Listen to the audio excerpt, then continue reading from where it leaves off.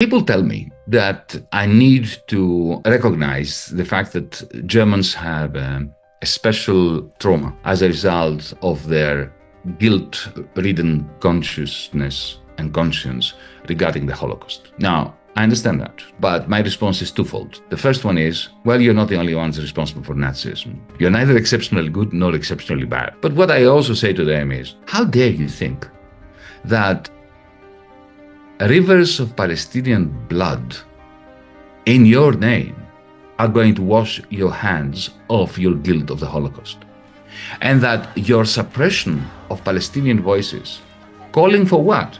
Equal political rights in the ancient land of Palestine, that suppression somehow helping you overcome your guilt over the Holocaust. No, it's exactly the opposite.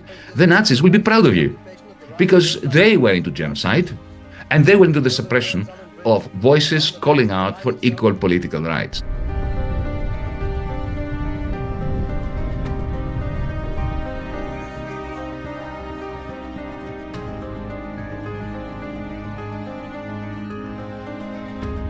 Not only physical entry, but quite remarkably, there was a prohibition for me to connect via video link, Zoom, Skype, whatever, with any event, anywhere, in German. That was not given to us in writing. That was, these were words spoken by a high-ranking police officer to my lawyers and demonstrators during a demonstration. What is the rationale?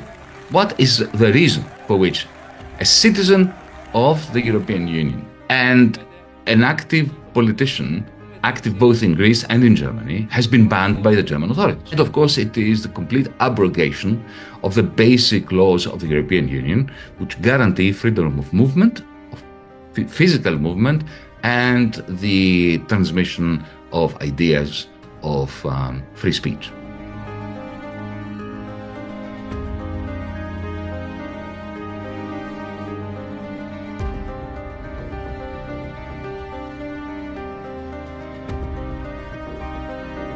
They are not mentioning any reason, when at the very same time they're leaking to the German press that they banned me as a terrorist sympathizer. Now, you know, to slap this accusation on anyone that you're a terrorist sympathizer is essentially to expose me to danger.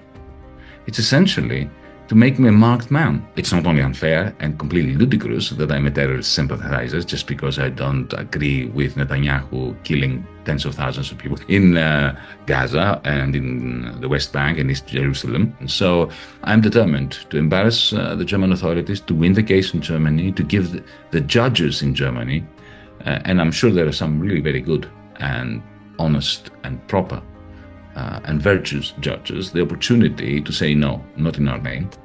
And even if that fails, we will take them to the European Court.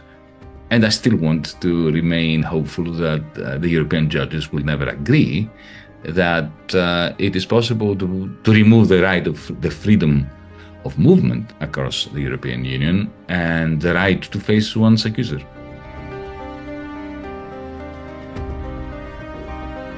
To tell you the truth, I was depressed and saddened because even though I have been portrayed as somebody who's been doing battle versus Germany, that has never been the case. I grew up in a fascist dictatorship in Greece in the 1960s and 1970s, and my mother and father, who were dissidents, they always talked about Germany and Austria at the time. These were the two countries that were supposed to be our friends. So for me, Germanic lands, whether we're talking about Germany or Austria, were always a beacon of hope in moments of darkness.